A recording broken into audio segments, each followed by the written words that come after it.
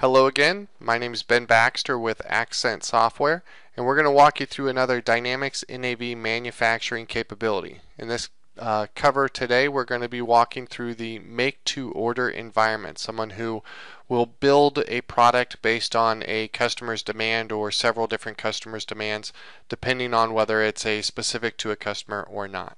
But in either case, we're going to walk through some of that functionality today. So what I'm going to go ahead and pretend to do is be talking to a customer on the phone, and they tell me that they want to order a product. So I'm going to go ahead and open up a sales order for them. It's going to tell me they have an overdue balance. I'm okay with that. They're a good customer of ours. They're telling us when they want to order an item, so we're going to go ahead and pick the item 3020. So that is a make-to-order environment item. So when I put in quantity of 10, it's going to tell me, hey, I don't have 10 available. That's okay. I'm going to say that is okay because I know we're going to build those 10. Now they've told me they want those on the 11th, so we're going to go ahead and put in the February 11th day.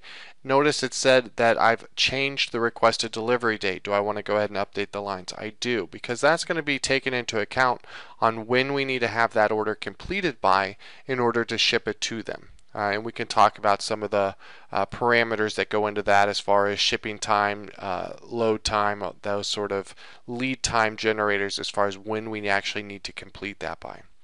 I'm also going to take a little bit of a higher level view. I could have from that sales order generated my production order, but I want to be kind of in a high transaction volume type environment. And so with that, we're going to assume that there's several different people entering orders all day long, and I want someone on the operation side, the production side, to run a worksheet that calculates what they need to build based on all of the different orders that we have pouring in through the doors. So for that, I'm putting on a different hat now. I'm the operations guy, and I'm going to go ahead and calculate the Regenitive plan. And so I have a time horizon in place. I could run it wide open. I'm going to go ahead and filter it down to just that specific item we're working with today, so you can see the result of this. Now, the order I put in was for 10. So when I run this, it's going to cycle through and pick up that demand and say, you need to build a new production order for a quantity of 10. It's also going to take into account the due date, which is the requested delivery date that I built in for that customer. And then when I need to place the order by, how long it takes it to build it. All of those factors are being taken into account to come up with when I need to start, as well as the routing. Now something very nice with the Dynamics NAV system is this order tracking.